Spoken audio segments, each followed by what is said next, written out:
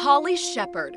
For 35 years, Mother Emanuel AME Church in Charleston has been her place of worship, her place of peace. Never question her faith.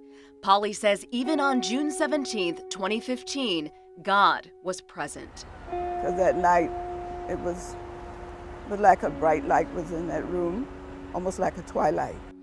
Polly hid under a table and prayed. Her call to 911.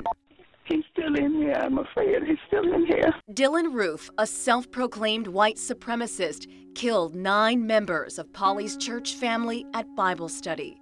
Roof told Polly he'd let her live so she could tell the story.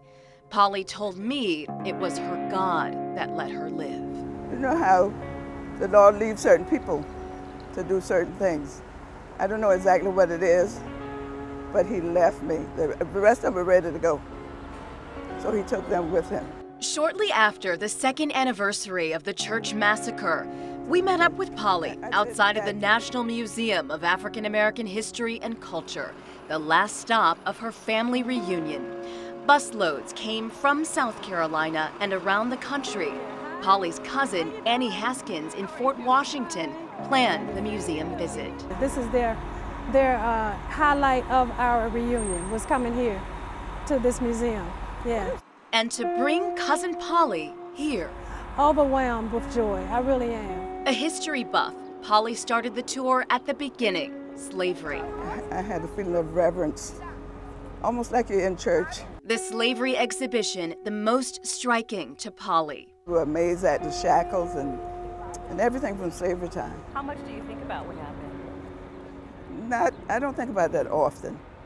But sometimes when I see different things, different triggers, you know, it'll come back to me.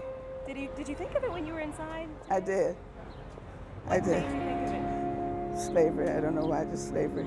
In May, nooses were found at the African American Museum and outside of the Hirshhorn Museum, also on the National Mall. Then on June 17th, exactly 2 years since the Charleston shooting, a noose was found hanging near the National Gallery of Art. We have so far to go.